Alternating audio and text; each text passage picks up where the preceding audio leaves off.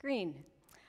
It's been my favorite color since I was a kid, and this was despite the fact that I grew up in urban places, and long before I knew I wanted to be an ecologist. Somehow I just picked green, and to this day I really remain fascinated by the color. So that's sort of where I'd like to begin. It wasn't until high school where I first learned that most of the green on our planet is due to this thing called chlorophyll. And that's what makes leaves appear green. And chlorophyll, most simply defined, is a pigment. Pigments are really interesting things. These are the things that change the appearance of light by selectively absorbing certain wavelengths and rejecting others.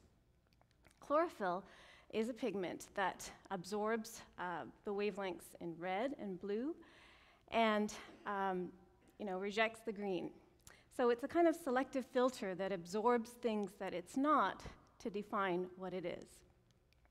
Chlorophyll is different from most other pigments in nature because it's considered to be unstable. And by this I'm not talking about what happens in the fall. So in the fall, chlorophyll production stops because of cold.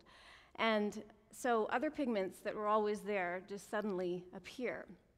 But this is a very natural process that is not permanent. I mean, this green comes back every spring. The instability that I'm talking about is when, for example, extreme heat is applied to chlorophyll, and it becomes denatured. So denatured is just a biochemical term to mean that there's some irreversible permanent damage. And this is the reason that we can't use chlorophyll to paint our bedroom walls. The pigment that is used in green paint is an artificially synthesized, inorganic, very stable pigment. Well, there's much more to the color green than just meets the eye. So let's go there for a little bit. The word green comes from the Old English word to grow. So just very literally, green means grow.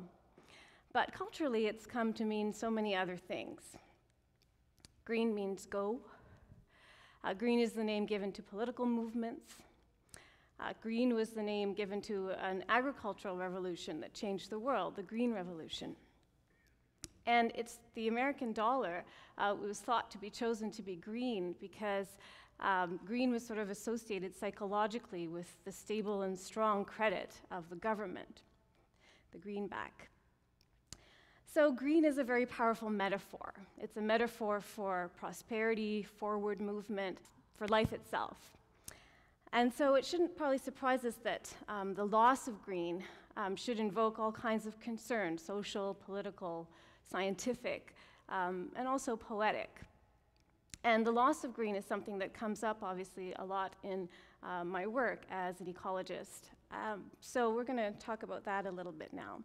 What you're looking at here is a map of the world where the green represents what was thought to be forest cover about 8,000 years ago.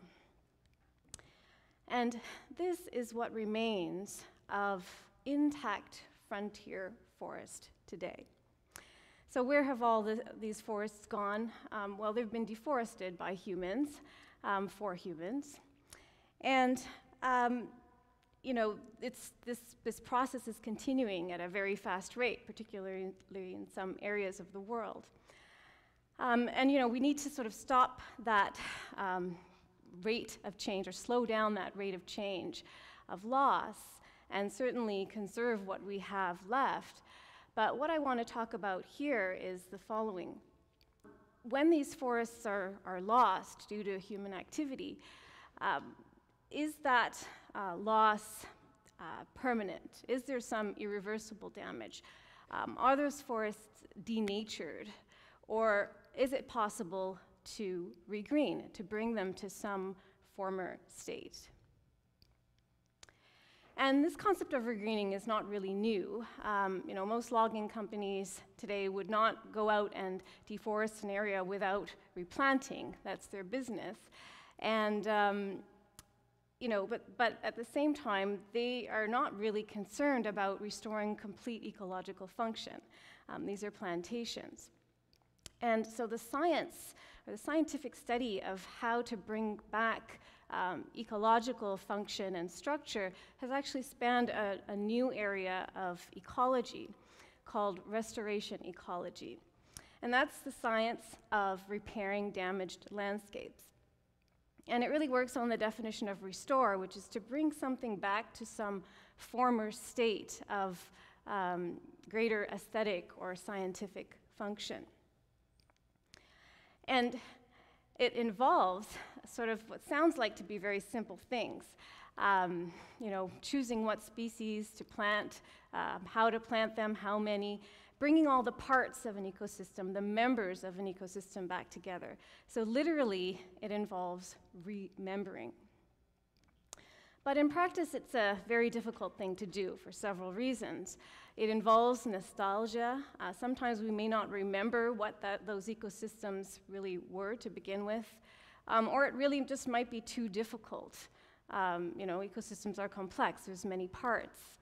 Some would argue that it's impossible to restore ecosystems to some former state, and they're probably right. So now I want to look at a particular example, which is the amazing regreening that has been going on in one particular part of the world, Sudbury, Ontario. Well, most of you, when you hear Sudbury, are probably not thinking about amazing restoration. You're thinking about the environmental degradation that went on there, and rightly so. There was an incredible devastation to the landscape that occurred because of past logging and mining activities. And there is still an imprint of that on the landscape today. However, we probably haven't heard of this amazing regreening that has been going on there for several decades now. Millions of trees have been planted, seeds have been sown, the acidic soils have been limed, and there's been dramatic improvements. So this is a photograph taken of an area in 1976, and this is what it looked like in 2001. Some of the things that I'm interested in asking is, what do these novel ecosystems, restored ecosystems, actually represent? Is this a successful restoration? Do we stop here? And you have to keep in mind that although this represents a dramatic improvement on what was there before, it's still very far away from the potential vegetation of this region. The red pine and white pine forests that are quite typical of that area. So some of my research involves studying these novel ecosystems and in part trying to help guide future restoration efforts. And we do this by comparing areas like this that have been artificially restored to areas that have not as of yet. And sometimes this can be a little difficult. This is me actually pulling out a jack pine seedling, so behaving very unecologically, because this happened to be a study site where we wanted to see what could come in naturally and recover on its own. And overnight, one concerned citizen just came into our study site and planted very neatly a row of jack pine seedlings, so all in the service of science. Well, some of the things that we've been discovering is that, yes, these areas that have been restored, they have much higher diversity than areas that haven't, so higher numbers of species, particularly the plant species. But when you look a little closer, you see that most of that diversity is due to the appearance of a lot of non-native species, some of which were actually introduced in the restoration program and some that are coming in on their own. And so this sort of, and our research also actually suggests that maybe the presence of all of these non-native species is preventing some of the native species of the area to come in. So this is where restoration can become a little bit controversial. And the city of Greater Sudbury has actually started to use more native species in their restoration program. But restoration ecology is a very young science, and we're still sort of trying to figure out what are the best ways to restore ecosystems. And I think what we can say at the moment is that there are different ways to regreen, and some of them are going to lead to greater ecological stability than others. And that's the kind of thing that we're trying to discover. And it is a difficult process and very complex, and certainly it's going to be not as simple as just sort of applying a broad stroke of green paint on the landscape. The poet Czesław Miłosz had the following to say about remembering. We should not think of our past as definitely settled, for we are not a stone or a tree. My past changes every minute according to the meaning given it now in this moment. And I think this applies perfectly to restoration ecology. And this is where I'm going to introduce the idea of metaphor. So we've heard about all of the metaphors that green represents, and poetry too relies a lot on metaphor. So here now I'm going to suggest a metaphor between chlorophyll and poetry itself. So to do this, I have to tell you that chlorophyll is not just this pigment that selectively accepts certain wavelengths and rejects others, but that it is a catalyst for photosynthesis. And photosynthesis is just a fancy word for the production of energy from light. And so chlorophyll is this catalyst that is responsible for transforming light into energy. And I think that's a very, obviously it's a scientifically important phenomenon, but I think it's a very poetic concept as well. And for, what is poetry if not this a catalyst for similar types of transformations? Recently, the Canadian literary magazine, the Malahat Review, featured an entire issue that was entitled The Green Imagination. And in it, there is an interview with the Canadian poet P.K. Page, who sadly passed away last month at the age of 93. And I was very surprised to learn that whenever she had a captive audience, she would talk not about poetry, but about global warming and environmental concerns. This is what she thought was most important at the time. And this was a few decades ago.